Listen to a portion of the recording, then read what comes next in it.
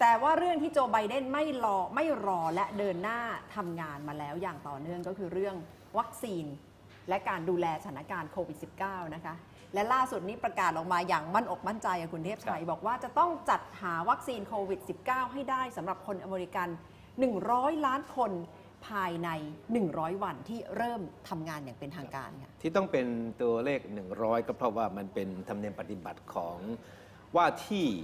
ประธานาธิบดีนะครับที่ชนะการเลือกตั้งเนี่ยจะต้องมีวาระการทำงานออกมาชัดเจนแล้วก็ส่วนใหญ่เนี่ยก็จะวัดกันด้วย100 วันแรกของการรับตำแหน่งซึ่งก็หมายความว่าใน3 เดือนกว่าที่ว่าเนี่ยจะต้องมีผลงานอะไรบางอย่างที่ชัดเจนเพราะฉะนั้นก่อนที่จะรับตำแหน่งจริงๆเนี่ยก็เป็นประเพณีปฏิบัติเหมือนกันที่ว่าที่ผู้นำจะต้องบอกเลยว่าอีก100 วันข้างหน้าจะต้องทำอะไรบ้างนะครับและตอนนี้โจไบเดนก็รู้ดีนะครับว่าภาระที่หนักอึ้งตอนนี้ก็คือการจัดการกับเรื่องโควิด -19 นะครับแต่ว่าข่าวดีก็คือว่าตอนนี้มันก็มีวัคซีนใช่ไหมครับที่พิสูจน์แล้วว่าได้ผล 90% กว่าเนี่ยที่รอพร้อมแล้ว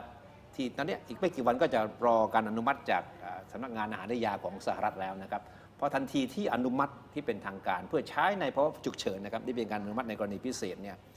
ทางรัฐบาลของทรัมป์ก่อนปัจจุบันยังเป็นอยู่นะครับก็จะเริ่มแจกจ่ายได้นะครับทรัมป์ประกาศว่าเขาเชื่อว่าก่อนถึงวันที่เขาลงจากตำแหน่งในเดือนมกราคมปีหน้าเนี่ยอย่างน้อยก็สามารถที่จะทำให้คนอเมริกันเนี่ยมีวัคซีนอย่างน้อย24 ล้านเข็มใช้ได้นะครับแต่ว่าโจไบเดนไปไกลกว่านั้นต่างฝ่ายต่างพยายามช่วงชิงความเป็นหนึ่งหรือว่าได้เห็นบทบาทนำในการแจกจ่ายวัคซีนนะคะไปฟังคำมั่นของโจไบเดนที่ออกมาให้คำมั่นสัญญากับประชาชนค่ะ This team will help get at the last 100 million COVID-19 vaccine, at least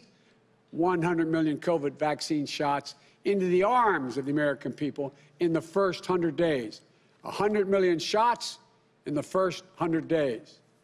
And we'll follow the guidance of science to get the vaccines to those most at risk. That includes healthcare professionals, people in long-term care, and as soon as possible, it will include educators. This will be the most efficient mass vaccination plan in U.S. history. I credit everyone who's has gotten us up to this point. But developing a vaccine is only one Herculean task. Distributing it is another Herculean task. สังเกตนะครับว่าเวลาโจไบเดนพูดถึงเรื่องของโควิด -19 นะครับแล้วก็ล่าสุดพูดถึงวัคซีนที่จะมาต้านโควิด -19 เนี่ยจะย้ำเสมอว่าเป็นการดำเนินการตามคำแนะนำของแพทย์ ก็พูดง่ายว่าคือจะไม่เหมือนผู้นำคนปัจจุบันนี่แหละที่ไม่ฟังแพทย์ไม่ฟังหมอเลยนะครับเอาคิดแต่เรื่องของการเมืองแต่เพียงอย่างเดียวพยายามที่จะให้เห็นภาพตรงข้ามกันมากที่สุดนะคะและโจไบเดนก็ไม่เคยปิดบังว่าจะต้องฟังคำแนะนำทางด้านวิทยาศาสตร์ซึ่งทำก็ไม่เคยเชื่อฟังเช่นเดียวกันนะคะขณะที่ประธานาธิบดีโดนัลด์ทรัมป์ก็พยายามที่จะบอกประชาชนว่าพยายามอย่างเต็มที่และความสำเร็จที่คนอเมริกันกำลังจะได้วัคซีนเนี่ยก็มาจากโครงการเร่งพัฒนาวัคซีนของเขาหรือว่า Operation Warp Speed ค่ะ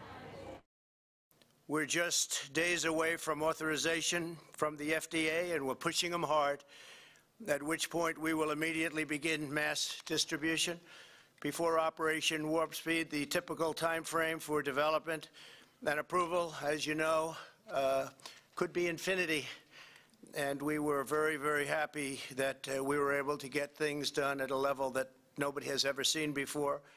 แล้วก็เป็นที่น่าสังเกตอีกเช่นกันนะครับว่าจุดยืนของทรัมป์ต่อโควิด -19 เนี่ยมันเปลี่ยนไปเปลี่ยนมาตลอดเวลาวันนี้ให้ความสำคัญเรื่องวัคซีนที่จะมาต้านโควิด -19 นะครับก่อนหน้านี้ถ้าจำกันได้ใช่ไหมครับไม่ให้ความสำคัญกับเรื่องของโรคระบาดนี่เลยพูดเสมือนอย่างว่ามันเป็นโรคไข้หวัดธรรมดาเป็นปั๊บก็หายได้นะครับหายเสร็จก็จะมีภูมิคุ้มกันมาเองไปไหนก็ไม่ต้องใส่หน้ากากไปไหนก็ไม่ต้องไปห่วงเรื่องของ social distancing นะครับแต่มาวันนี้ย้ำนะครับว่าเรามีวัคซีนที่จะมารักษาโรคนี้ได้แล้วค่ะแล้วก็พยายามย้ำว่าเป็นผลงานของเขาเองที่ทุ่มงบประมาณมหาศาลนะคะให้บริษัทจำนวนมากเนี่ยเข้าร่วมโครงการ OWS Operation Warp Speed ค่ะแต่สำหรับคุณหมอที่ถูกมองว่าเป็นไม้เบื่อไม้เมากับโดนัลด์ทรัมป์ค่ะคุณหมอแอนโทนีฟอร์ซีช่วงนี้ก็ได้กลายไปเป็นที่ปรึกษาของคณะทำงานด้านสุขภาพให้กับโจไบเดนแล้วนะคะและในช่วงเวลานี้คุณหมอออกมาแสดงความเป็นห่วงอย่างมากโดยเฉพาะในช่วงวันหยุดยาวที่กำลังจะถึงช่วงคริสต์มาสอีฟช่วงปีใหม่ ว่าจะเป็นเดือนแห่งความหมองหม่นเลยนะคะเพราะว่าอาจจะมีคนติดเชื้อโควิด -19 กันเยอะขึ้นและคุณหมอย้ำว่าจะต้องดูแลตามมาตรการขั้นพื้นฐานนี่แหละค่ะ And what we have now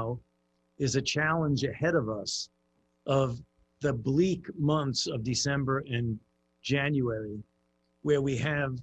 a baseline of infections that literally is breaking records every day with regard to number of infections, number of hospitalizations, and numbers of deaths. The numbers are really stunning. We can do something about it, but that's something right now is public health measures, the kinds of things we talk about all the time. I believe และคุณหมอท่านนี้นะครับที่โจไบเดนก็จะเอามาใช้งานในทำเนียบขาว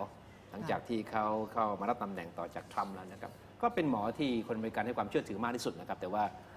คนเดียวที่ไม่เชื่อฟังเลยก็คือโดนัลด์ทรัมป์นั่นแหละ ค่ะจากนี้ไปภารกิจของทีมโจไบเดนก็จะต้องพยายามกระตุ้นให้คนรักษาระยะห่างสวมหน้ากากอนามัยนะคะเพราะว่าจริงๆคุณหมอฟอซี่บอกว่ามาตรการที่ประกาศอยู่แล้วน่ะต้องทำอย่างจริงจังแล้วก็จะช่วยแก้ปัญหาได้ขณะที่ทีมโจไบเดนก็บอกว่าจะต้องประสานกันนะคะระหว่างทีมสุขภาพทีมเศรษฐกิจแล้วก็ทีมการต่างประเทศด้วยเพราะว่าเรื่องนี้ไม่ใช่เรื่องภายในสหรัฐแต่เป็นเรื่องระดับโลก